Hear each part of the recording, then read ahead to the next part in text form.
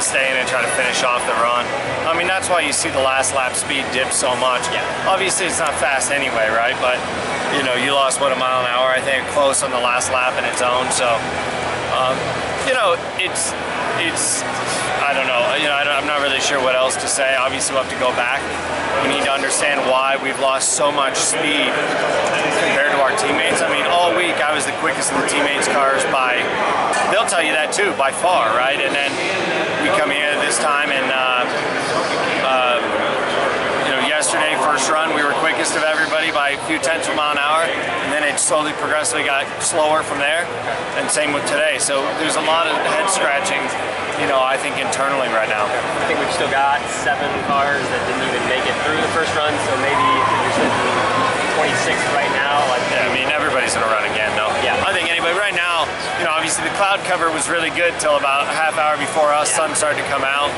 That makes things tougher, but the balance was okay, you know, and for the drag, you know, versus my 31.4 yesterday, I should have had a few pounds less drag, so you would have expected an upper 31, but like I said, it wouldn't even pull 5th gear, so what do you want me to say, you know? Is this like, are you in the mental place of last year at this point, or are you still? No, I think we got to go see what's up with the engine. Okay. I think we got to go just see what the guys see, you know, there's no reason to panic yet.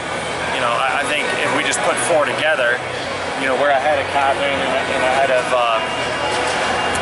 Nolan, and I think that we can be in the range of, you know, the 28 and the 30 maybe, but yeah, I mean, this isn't ideal at all, for sure. And like I said, though, the weird thing is, even if you look at the no-toes from Thursday, you know, we were 4th. Like, we were, not all the Chevys ran us, if I get that, but we were there, we were competitive, and I don't know what's happened, but progressively our cars lost performance, so we need to take a good hard peek.